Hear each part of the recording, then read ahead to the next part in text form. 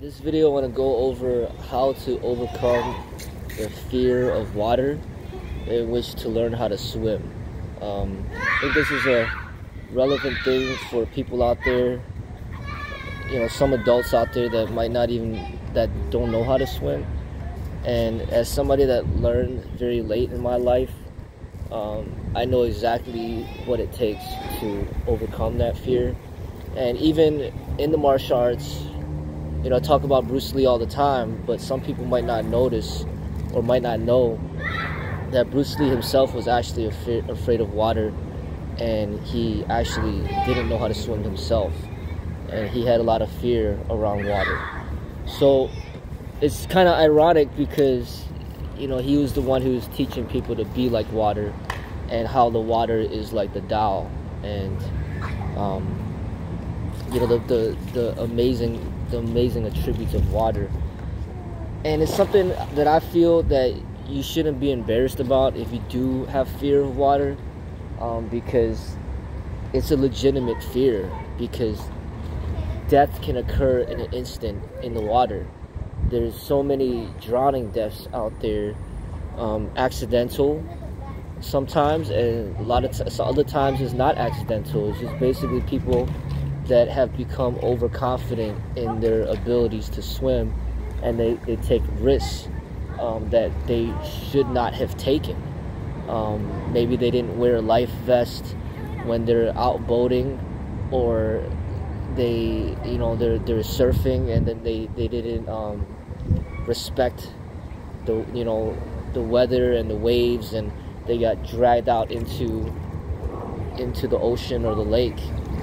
There's even things where happened recently in Chicago, because we live by Lake Michigan, where a father's swimming with his daughter, and then out in the lake, and then she gets pulled out there into deep into the lake, and then he went out there to save her, and then he ended up drowning and dying, and then the lifeguard ended up saving the daughter.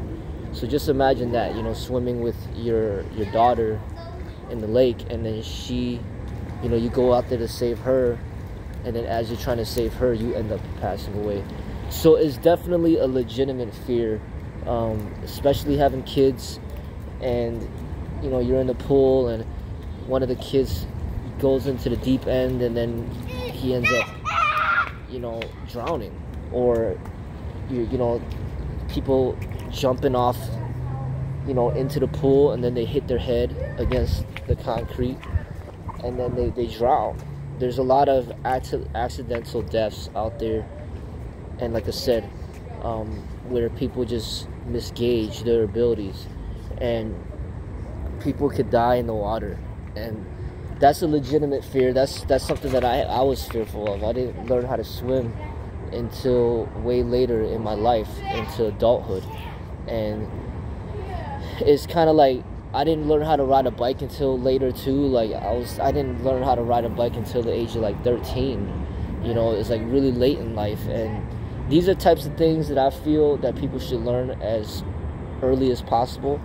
Learning as early as possible how to ride a bike, learning as early as possible how to swim, and to survive in the water. I'm not saying that we need to be Olympic athletes here, or competitive athletes in the water. I'm just saying, learn how to survive in the water and protect your life in case you ever find yourself in a situation where you end up in deep water.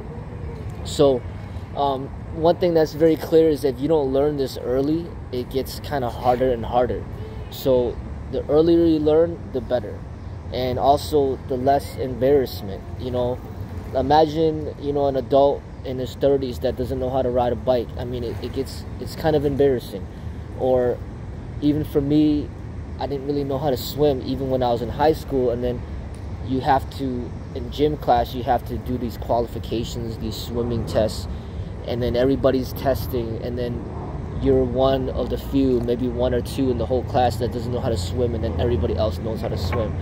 It's an embarrassing thing, especially if you're athletic and you can do all these different things already, do all these push-ups and sit-ups and pull-ups, and you're good at basketball, you're good at different sports, but then yet you still don't know how to swim.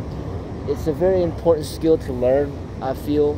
And for me, the biggest thing that was the challenge to learning was just lack of having access to a pool in order to learn. So I never had the chance to learn because I never was around any pools, and eventually through my adult life I had to teach myself how to swim and feel more comfortable in the water. And then with doing that, I've been able to teach my children how to, of course, ride a bike early on in age, and then also now that I have access to a pool, I was able to teach my children how to swim. But really, it wasn't even having to teach them much. It's just basically getting them to feel comfortable in the water. And the more that you feel comfortable in the water, then it increases your chances eventually to learn how to swim. So what I say is, even if you don't have access to a pool, we all have a bathtub. And if you don't have a bathtub, you just have a shower, then we all have access to a sink. So all you have to do, really, the easiest way for me to teach someone how to not be afraid of the water and how to swim is to just basically feel comfortable with the water. So you just have to have this understanding of breath and how important breath is. If we don't breathe, then we die. So in combat, if somebody's choking you, he's choking you around the throat or the neck, it cuts off your ability to breathe, and then if you do that for too long, you could die. So, and that's what happens in the water, is that because we're human and we're not like fish or anything like that, we cannot breathe underwater unless we have equipment. So because we can't breathe underwater, we have to learn how to work with the water, so then we do not breathe in while we're in the water. It's okay to breathe out when you're in the water, but it's not okay to breathe in because your body's not built to do that. So you have to just have that understanding. And then second, in my opinion, what's important is your sight. Basically, if you close your eyes and you try to do anything blind, where you have your eyes closed, it's going to be very hard to do it. So meaning, say I said, hey, why don't today you just blindfold yourself and go ahead and drive a car. You wouldn't be able to do it because you need your sight in order to drive. And that's all. You only drive when you have sight. You'll never drive a car without sight. Or even if I told you, hey, why don't you take a shower while blindfolded? It's going to throw you off because nobody does that. Everybody takes a shower with their eyes open. You feel comfortable when you have sight. But if you don't have sight, anytime you're doing anything out there while you're awake, you will always have your eyes open. We will never do anything with our eyes closed, because we have been very dependent on this sensibility to be able to see. So when it comes to the water, I feel that it's very important to be able to see in order to eventually learn to not be afraid of the water. So one of the most important things that I would say, if that you want to learn how to swim, is to purchase some goggles so then you can see. The reason why you need them is because if you try to open your eyes under the water without them, your eyes could start burning and it's gonna hurt and you're gonna feel pain. And when you have pain, anytime you have pain, it's gonna be hard to learn something, and it's gonna be more fearful because you don't want to feel pain. So the best thing to do is to just purchase some goggles and wear the goggles. So once you wear the goggles, then the suction cups from the goggles will prevent water from entering into your eyes, and then what it's going to allow you to do is going to allow you to see under the water. So once you can see under the water, then it changes a lot of things. It kind of makes it less fearful, because now you can see, you know. So once you have sight, so this is something that you could practice at home. Just fill up the tub, and you can put your head under the water with the goggles on, and then you can see under the water. If you don't have a tub, then just use a sink and put your head in the sink or your face in the sink, and just open your eyes in the sink. So then in the water in the sink, so then you feel comfortable with that. So basically you just put it on as I'm doing here, and then you go under like this.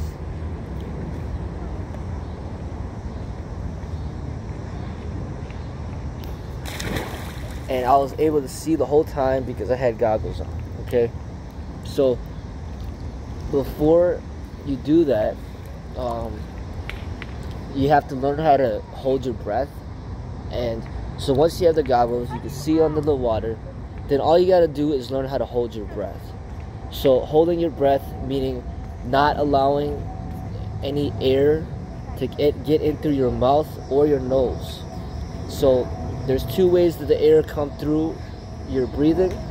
Either you breathe through your nose by inhaling, or you breathe through your mouth by inhaling. So what you have to do is hold your breath. So then no water can get into your system through your nose or your mouth. So then another important attribute to learn is to be able to hold your breath as long as you possibly can. So you could practice this without being in the water or underwater. Just practice holding your breath on dry land, and then time yourself to see how long you can do it. So the longer that you hold your breath, the better, because then that just increases your lung capacity and allows you to be able to just be underwater for longer. So if you can only hold your breath for like 2 seconds or 3 seconds underwater, that's not good. But if you can hold your breath underwater for like 20 seconds, 30 seconds, a minute, the longer you hold it, then the easier it will be to learn how to swim. Because then you just have more time. You know, you don't have to rush or anything like that. So holding your breath, so maybe like try to hold your breath for at least 20 seconds, you know, in dry land. And then after that, then just put on the goggles and learn to hold your breath without closing your nose with your hand or anything like that. But you have to learn how to hold your breath without the assistance of your hands, because you will need your hands in order to learn how to swim. You know, you can't really swim that efficiently without your hands and your arms. So you have to learn how to hold your breath without the assistance of your hands. Alright, so maybe you make a goal. Hold your breath underwater for 20 seconds. You could use your goggles and be able to see while you're holding your breath. So if you are in the pool, or you're in the tub, or you're in the sink, just learn to hold your breath for about 20 seconds. So I'll do that right now. I'll time myself. So you take a deep breath in,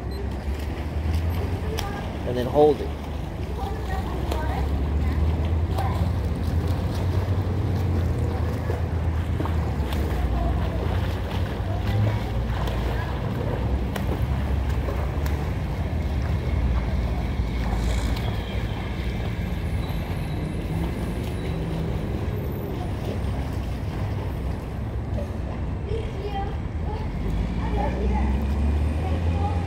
Alright, so that was 20 seconds. So once you accomplish that goal, then you're in a good path. So you hold your breath underwater for 20 seconds. You're able to see because you have goggles on. And then now, okay, how do you swim? Well, one thing you could also learn first, before you start swimming, is learning to understand that although you are not allowed to breathe in while you're in the water, you're allowed to breathe out.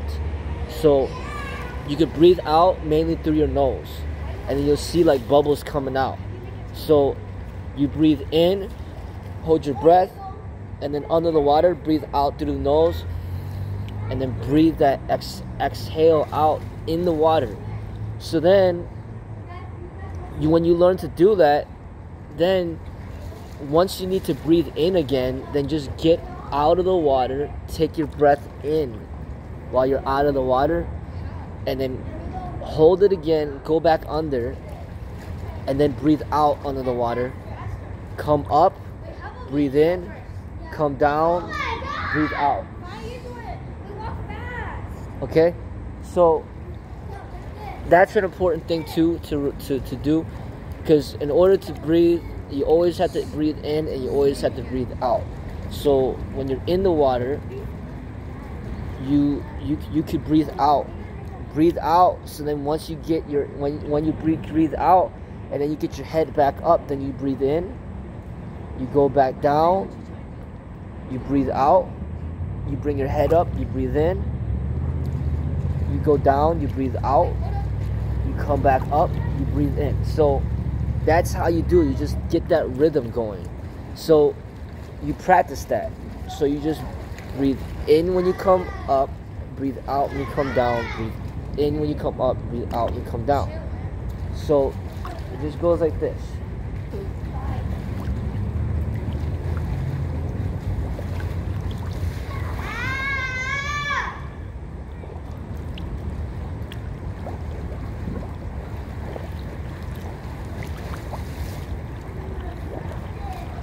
So you get that, all you have to do is just get that rhythm down. So when you breathe, so basically your mouth is open when you're up, and then your mouth is closed when you go down. Mouth is open up, mouth is closed down. Mouth open up, mouth closed down. So you get that rhythm down. So open, close, and then your nose, when you exhale out your nose when you're in the water, and then you inhale when you're up, exhale when you're in the water, inhale when you come up. So you just have to get used to that. That's basically the foundation of swimming. If you just learn how to hold your breath under the water, and then learn how to inhale when you are out of the water, and then exhale when you're in the water, that's pretty much all you really, that's the foundation to everything when it comes to swimming. And then what you do is, when you get that down, you can practice that at home, you could do that in the tub, you could do that in the sink. You get that down. Once you get that down, then all you got to do is just go to the lake, go to the ocean, go to the pool, and just start practicing that in the pool, where your feet are able to touch the ground and you don't need to worry about like drowning or anything because you're standing. And then you practice that in the pool, in the lake, in the ocean, practicing that breathing method. Once you get that down, then all you have to learn to do is just move forward with that breathing method. So you just have to kick your legs like to propel you forward, and then move your arms. So you just coordinate all of that with the breath. So you could even just work on the movements of your hands, your arms, and your legs, even while you just hold your breath under the water. You can move your arms. Just a simple way is just moving it like this, and you cup the hands like that so you can move the water more efficiently, and you just move it like this. And then your legs, you just kick your legs, kind of like you're doing like a squat thrust or something like that. Like you bring your knees up and you just push in the water, push in the water, and just you'll be able to move. And that's just all you do. That's the easiest swim stroke that you can learn. And then learn that. And then once you learn that, then you can teach yourself the other strokes. But that's just the foundation right there. It's just learning how to move in the water by pushing that water behind you as you propel forward. And then finally, the last step is practicing this stuff in the deep end. And in the deep end, it can be a little more scary because, something might happen. You might lose confidence, or you might freak out, and then all of a sudden, you know, you find yourself drowning because you accidentally inhaled in the water, and then now you just swallowed a bunch of water, and then you're freaking out, you know. So that takes more time, but at least learn how to swim where your feet is able to touch the ground and build that confidence up before you go into the deep end. And when you do go in the deep end, just stay close to the edge so you have something to hold on to in case something happens, something goes wrong. Make sure that there's always somebody watching you or helping you if you do go in the deep end. But if there's no one there to help, then just keep practicing on the shallow end, and don't do the deep end just yet until you feel more comfortable and confident. So I'll just swim this way and back with that stroke that I'm talking about, and then you'll see what I'm talking. See what I'm talking about.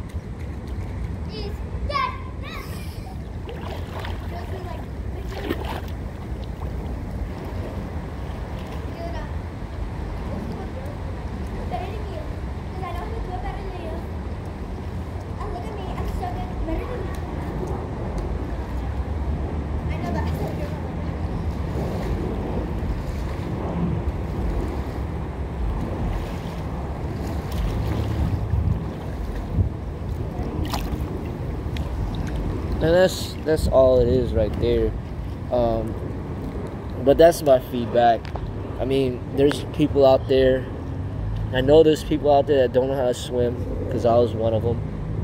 And it's something where, you know, you want to learn it, but at the same time you don't want to be made fun of, and you don't want to be embarrassed. And it's just something where it's just helpful to learn it from a video where you learn it in privacy. You know, you teach yourself at home, and then, you know, find a pool and then just learn it yourself, so that you don't need to worry about other people making fun of you, laughing at you because you can't do something that they could do.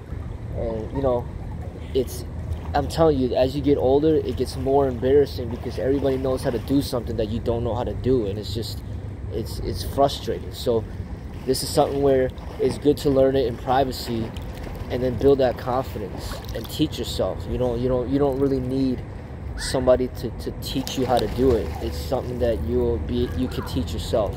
It's just learning about the fundamentals and how the breath and how important it is to be able to breathe while you're how to breathe properly while you're in the water. You can't just breathe as you do on dry land.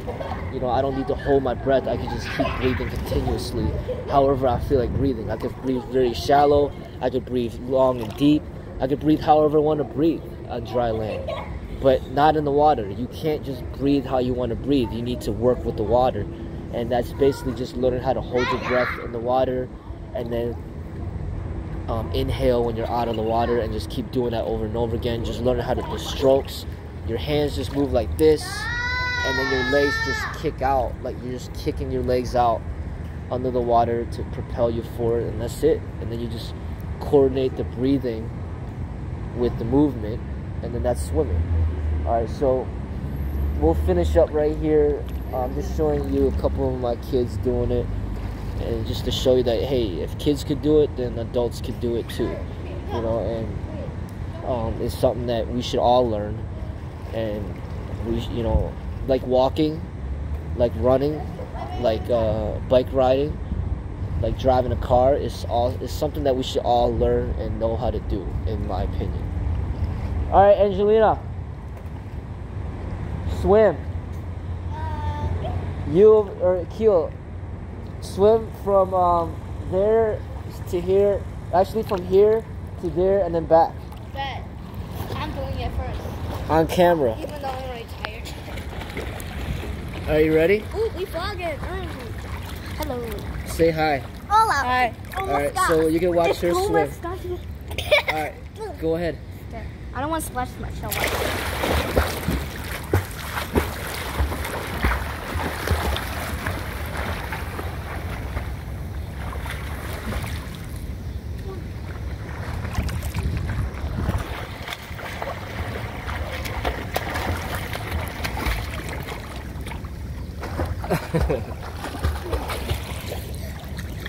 You got it? Q, you want to do it? Oh yeah. Okay. Ready? Go.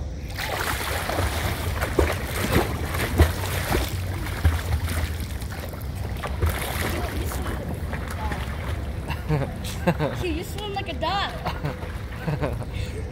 Alright, back. Oh.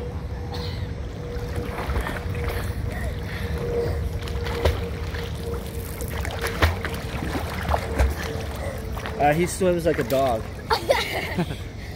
Alright, again, Angelina, or no? Alright, one more time. Alright, go.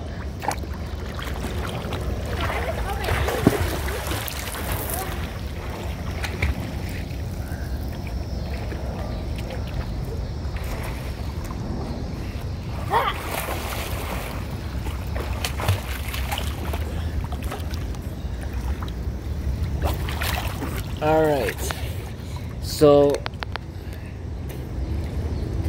there you have it.